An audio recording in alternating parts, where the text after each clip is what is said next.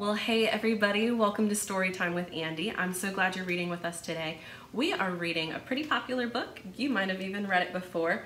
It's a book called The Kissing Hand, and it's about a mama raccoon and her little boy Chester right here. And Chester is about to go off to school for the very first time. And he has lots of questions about what the teacher will be like and the classmates and if he'll miss his mom, that kind of thing.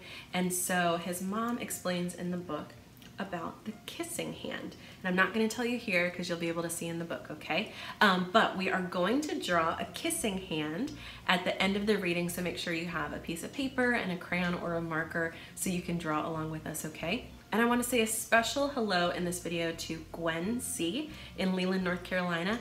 It was Gwen's first year of going to school this year too. So Gwen, I thought of you when I read this book, and I hope you enjoy The Kissing Hand. Everybody ready? All right.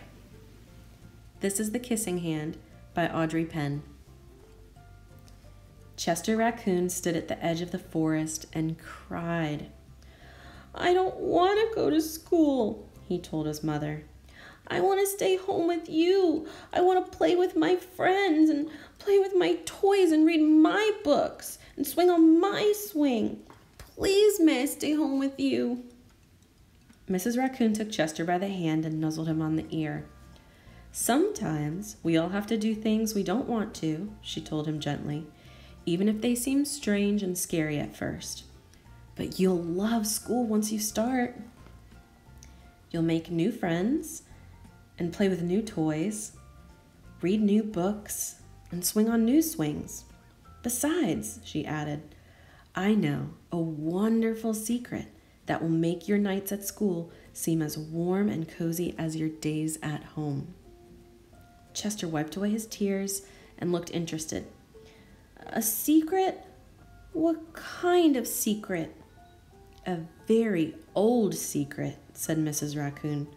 "I learned it from my mother, and she learned it from hers. It's called the kissing hand." "The kissing hand?" asked Chester. "What's that?" "I'll show you." Mrs. Raccoon took Chester's left hand and spread open his tiny fingers into a fan. Leaning forward, she kissed Chester right in the middle of his palm. Chester felt his mother's kiss rush from his hand up his arm and into his heart. Even his silky black mask tingled with a special warmth. Mrs. Raccoon smiled. "Now," she told Chester, "whenever you feel lonely and need a little loving from home, just press your hand to your cheek and think, 'Mommy loves you. Mommy loves you.' And that very kiss will jump to your face and fill you with toasty, warm thoughts." She took Chester's hand and carefully wrapped his fingers around the kiss. "Now, do be careful not to lose it," she teased him. "But don't worry, when you open your hand and wash your food, I promise the kiss will stick." Chester loved his kissing hand. Now he knew his mother's love would go with him wherever he went, even to school. That night, Chester stood in front of his school and looked thoughtful. Suddenly, he turned to his mother and grinned. "Give me your hand," he told her. So Chester took his mother's hand in his own and unfolded her large, familiar fingers into a fan. Next, he leaned forward and kissed the center of her hand. "Now you have a kissing hand too," he told her, and with a gentle "Goodbye" and "I love you," Chester turned and danced away. Mrs. Raccoon watched Chester scamper across a tree limb and enter school, and as the hoot owl rang in the new school year, she pressed her left hand to her cheek and smiled. The warmth of Chester's kiss filled her heart with special words. "Chester loves you," it sang. "Chester loves you." The end. All right, friends, we are ready to draw from our book today. This book is called The Kissing Hand, so of course we had to draw the kissing hand. So we're gonna draw this picture right here. You can see our little raccoon buddy's hand that his mama had kissed. So we're gonna draw his hand and all those hearts, okay? I'm gonna close it because I don't even think you're gonna need help with that, right? And the great thing about drawing hands is if you ever get stuck, you can always just look at your own hand, because a raccoon hand is pretty similar. It has 5 fingers on it. So here we go, you guys ready? We are gonna start with the heart, okay? So kind of right smack in the middle of your page, you're gonna draw a little heart, okay? You guys know how to do this. Just like that. Boom, a heart. And then we're gonna draw a raccoon hand, and they're pretty similar to the shape of ours, except they have kind of tiny, long little fingernails at the end. So we are gonna start over here, and we're going to give them a thumb, and then a pointer finger. You could probably even trace your own hand if you wanted to make it easier. And then you could add the little nails later on, right? That'd be a really easy way to do it. Should have done it that way, huh? There's our pinky, and we come down to the wrist, okay?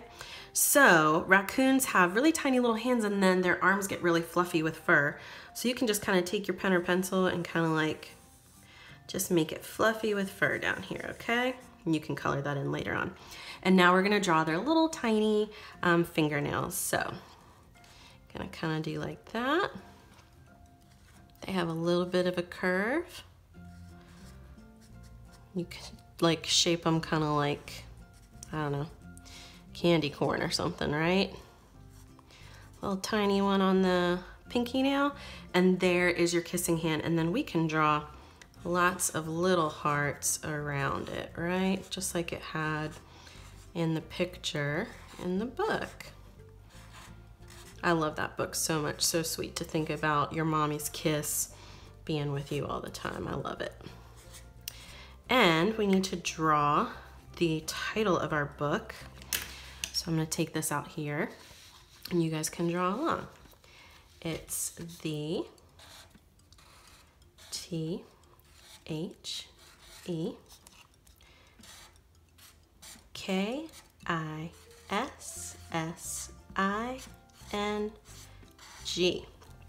I bet you know a song that goes a little bit like that, right? The Kissing and Hand. Okay, H-A-N-D.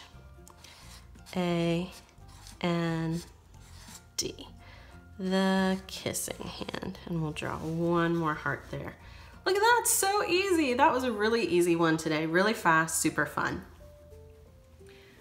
Okay, well that was the kissing hand. It's so sweet, right? I love thinking about going off to school and having a little kiss from your mom that you can hold on to and that you'll have with you all day long. I love that so much. And I love that she said, don't worry, it can't wash off. So that was Chester and the kissing hand. I hope you had fun drawing your kissing hand. And I would love to see those pictures. So you can have your mom or dad put them on Facebook or Instagram, and that way I can see your artwork you made today, okay? All right, everybody, thanks for tuning in. And as always, stay well and keep reading.